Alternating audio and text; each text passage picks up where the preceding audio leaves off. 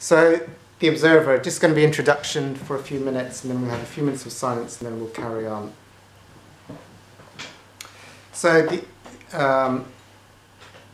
let's use something different, like a pen.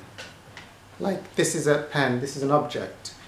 Now, if you're, like a pen is an object, different things can be objects, like pain can be an object, feelings can be an object, thoughts can be an object, time can be an object, location can be an object. But the first thing always like starting up with a very obvious object, like I'm holding up an object. And the reason I hold up an object is just to get the spiritual experience of, can an object be you?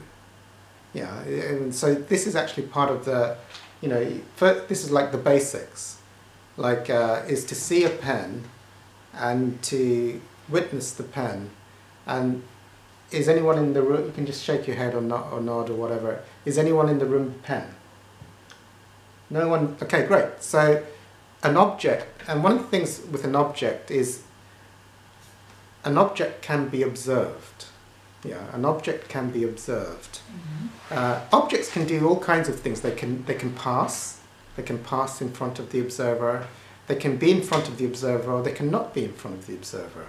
Or they can even change shape in front of the observer. They can do all kinds of funny things. But it's to get the clarity that if an object is passing, or it's not there, or it's in front of you, is to get the clarity that an object is not what you are with a pen. So no one's a pen. So the next part of the exercise is it's called self-inquiry. Traditionally, it's called self-inquiry. So it's like, how do I experience myself in this moment?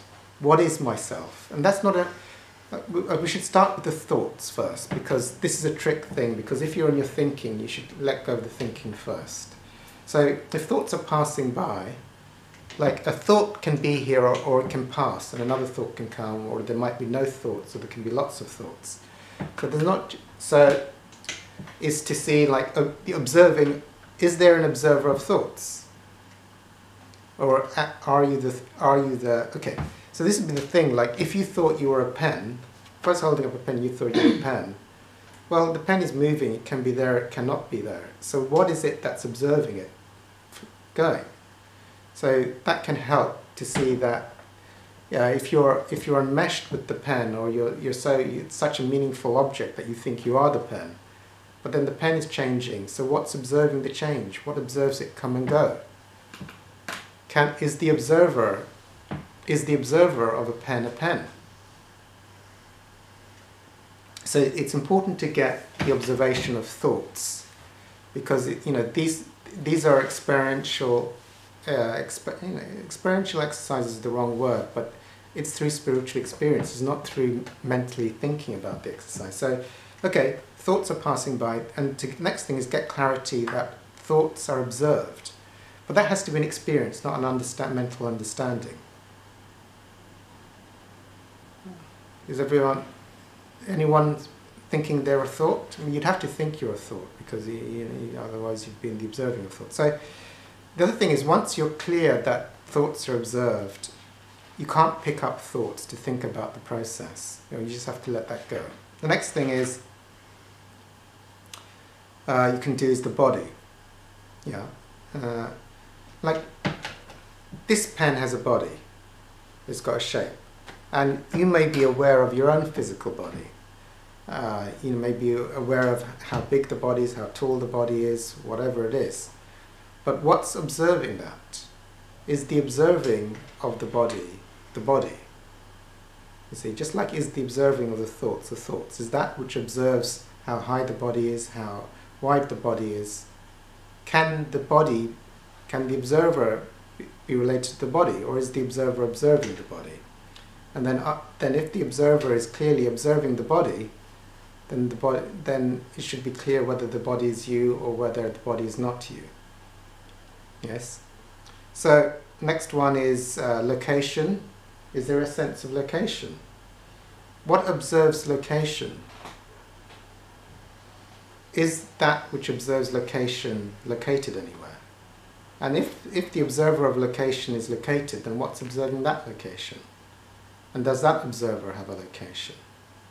Now, location is what I call finite.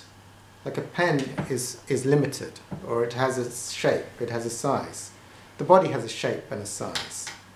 Location is also, it has a limit. It's limited to this location, it's limited to that location. Well, what's observing location? Is the observer of locations got a location? You have to experience that. Can that which observes all locations have a location? So these are not mental. Don't go to your head. If you go to your head, drop the thoughts. Don't visualize. If you make a picture, because that which observes thoughts is not of thoughts. That which visualizes, if there's a picture, what's observing the picture? Is that which observes pictures and images or memories? Is that a memory?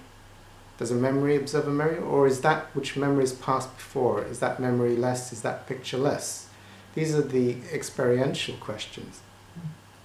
Next thing is, like, some people may be suffering. They may have aches, pains, tiredness, fog, all kinds of things may go on. But, you know, pain is also a good one. If there's like pain, well, pain is an object. It's something that can be here or not be here. And there is that which observes pain coming and going and pain changing.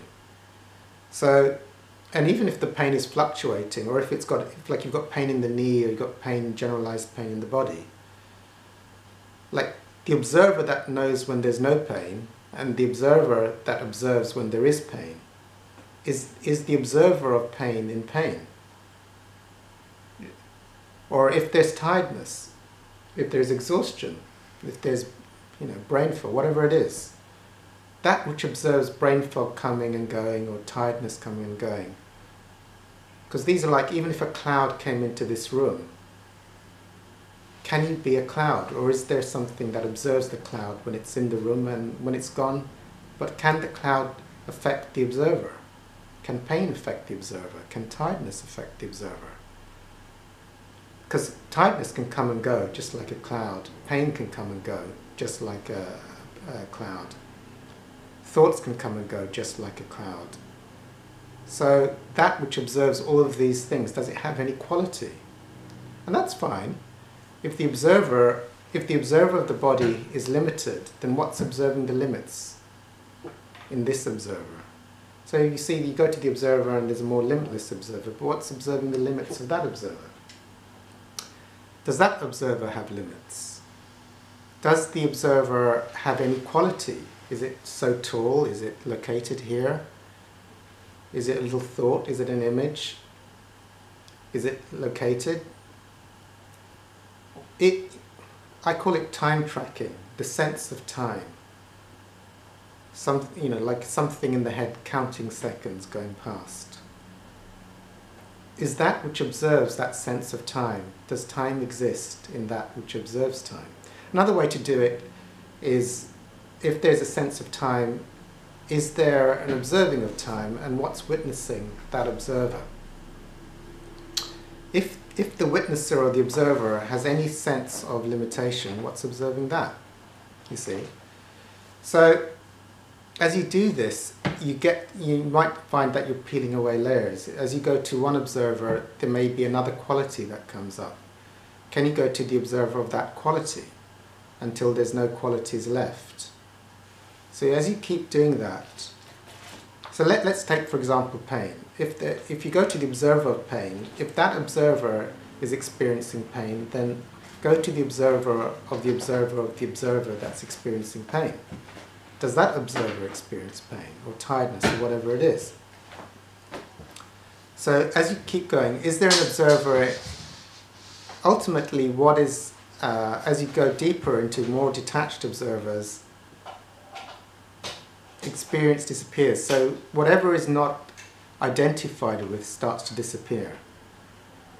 When something is rendered totally meaningless, the only things that register in consciousness are those things which are meaningful.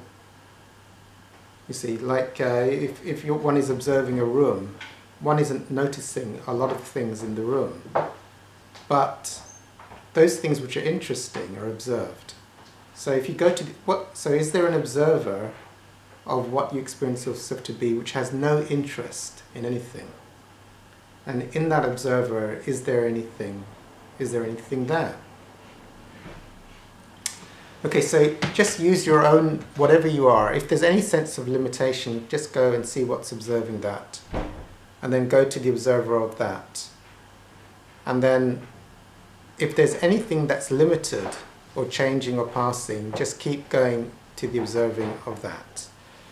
Okay, we're going to have about 3 or 4 minutes of silence just to practice this, and then we'll see how we do.